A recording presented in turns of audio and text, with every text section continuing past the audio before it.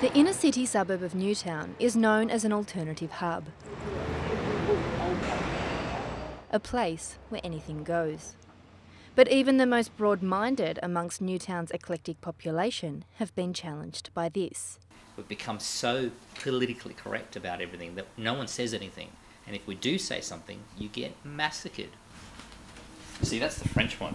Reda Ghali painted it in September after his friend chose not to use a burqa in a fashion show for fear of having his shop burnt down. We should be able to say whatever we need to without being fearful.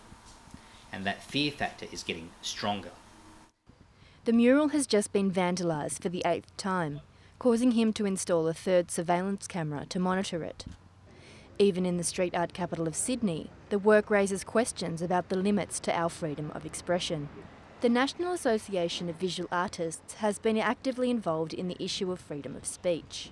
I think my feelings about it are complicated, because I think it does bowl some very interesting challenges to us, which are about freedom of expression versus some kind of respect for the feelings of people from different cultures. While Reda Ghali says the work is not racist, he is in strong opposition to the burqa.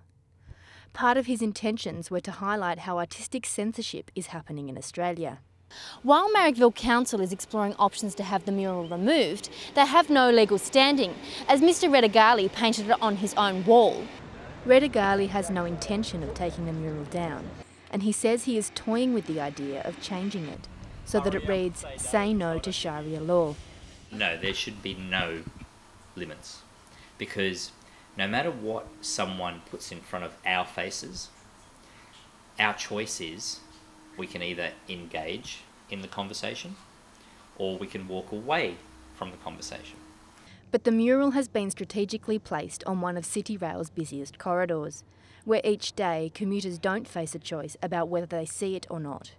When people choose to make a public statement like that, obviously their intention is to create a public discussion, and I think that's very healthy. I think we should be talking about things. Gemma Castle, The Shelf.